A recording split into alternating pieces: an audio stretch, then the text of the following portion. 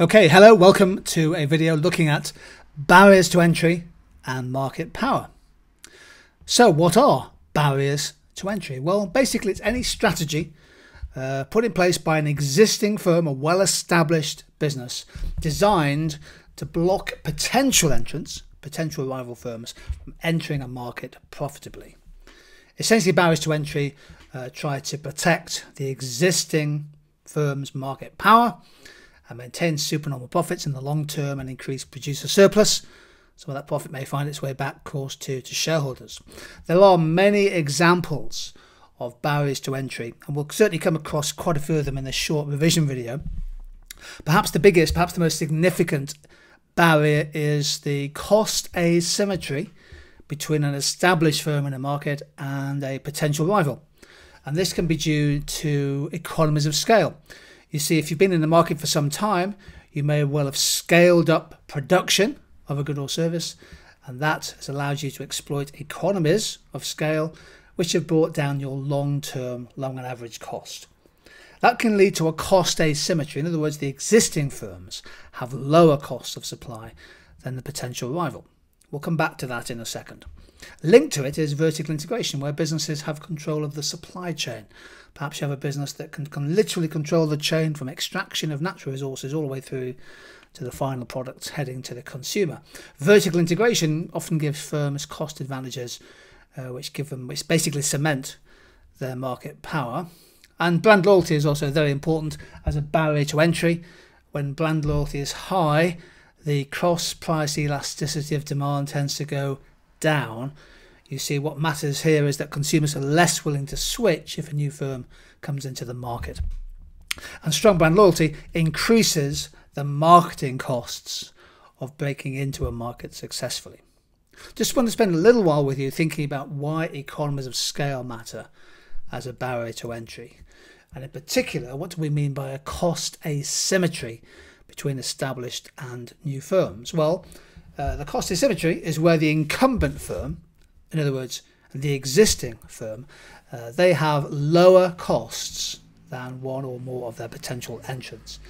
And that means, for example, that if a new firm enters a market, the established firm might be able to take advantage of those lower costs by cutting prices and making life pretty tough for the rival firms coming in. One way of looking at this is to use cost and revenue curve analysis. I just wanted to take you through this. It's a good way of getting high marks for analysis in your A-level and IB answers. I've assumed here constant cost. So the marginal and average cost of production is constant. That saves me drawing all those fiddly cost curves. So basically the supply curve is the cost curve for the established firm. And they could well profit maximize at output Q1, and the price is shown there, because they have market power. Now, cost asymmetry means that their costs, their average and marginal costs are lower than a potential new entrant. And I've drawn the new entrant's costs in on the diagram in purple here. Can you see that? There is quite a big gap, quite a big cost advantage between the existing firm and the rival firm. So this analysis assumes that the existing firms have a cost advantage. Now, why does that matter? Well, it gives them scope to use something called limit pricing. Limit pricing is basically where a firm who's been in the market for some time tries to deter the entry or the expansion of new firms. They do this by setting a price that's below their own profit maximizing price, but above the competitive level, and perhaps a price below what they perceive to be the costs of the new firms. Limit pricing means a short-term departure from profit maximization. Let's go back to our diagram. Can you see here that the purple lines above the orange line, the existing firm, has lower costs than the new entrant? Now, at the moment, they're charging a profit maximizing price, but of course they don't have to do that. For example, they could charge this limit price a lower price, sell more output, Q2. Now, they're making less profit, but can you see they're pricing below the costs of a new entrant, which would make life tough for new firms trying to break into the market. And who knows, those firms may not come in which case the firm can then revert back to their original profit maximising equilibrium. Limit pricing on the basis of cost asymmetries is a good example to use of a barrier to entry, a strategic barrier to entry used by existing firms. Lots of other entry barriers. It may well be the case that you have control of a key platform. Amazon Web Service is a good example of that. You may well have some intellectual property protected by trademarks and copyrights and patents. So on the bottom right there, we would call those legal barriers to entry. And actually the one I've left until last is the middle of the bottom row there. The expertise, the goodwill and the reputation of existing firms is something that cannot be underestimated. Once you've been in a market for some time, it's linked to brand loyalty for sure, but once customers are habitual purchasers of a product, they understand a business, they have a good relationship, and the business has managed to build up goodwill and hopefully good reputation, that can be a major barrier to entry of new firms. So why are entry barriers significant? Well, essentially the height of a barrier to entry, if you like the height of the hurdle that new firms must get over, is going to affect the concentration of a market in the long run. In technical terms, what we say is that when the entry barriers are high and when there are also exit costs, the cost of leaving a market, that makes a market less contestable. Consequence can be that the existing firms can charge monopoly prices and they can use their market power to make supernormal profits, leading to a loss of allocative efficiency. And there's some thinking as well that when the barriers to entry are high, when contestability is low, that can also cause dynamic and productive efficiency to suffer. There could be some exit inefficiencies, there could be some diseconomies of scale, and perhaps a slowdown in the pace of innovation.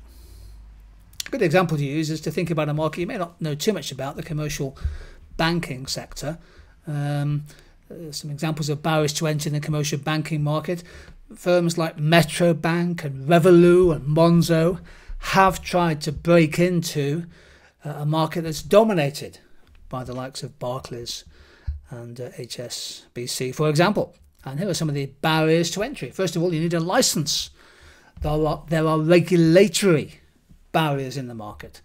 So you need a license. The Bank of England needs to allocate licenses to give you the legal right to operate and take deposits from savers, for example. And then there are those kind of natural barriers to entry, those entry costs. You need to spend money on marketing. You need to build your IT and payments infrastructure. That's crucial, obviously, in banking.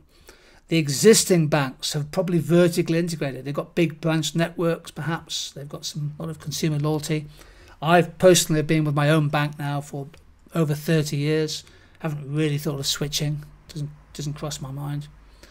And there's something called first mover advantage, that the existing banks, by building up brand loyalty, if they're in there first, they can make life tough for new entrants. And of course, they've got access to market funding because they've got a reputation.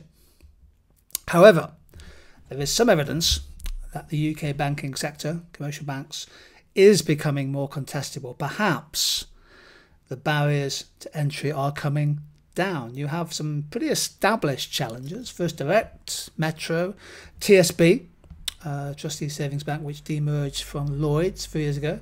Virgin Money is quite a significant player. They bought the Northern Rock branch network when that business got into difficulty.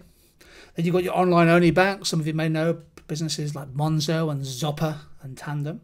The supermarkets, of course, have tried to break into the banking sector. Asda Money, M&S, Sainsbury's. Tesco has had a bank. I think they've closed that. But the supermarkets quite big players. So too the emergence of fintech companies, Asimo, iZettle and Curve. And who knows, the next wave, the digital platform companies, Apple Pay, Google Pay, Amazon.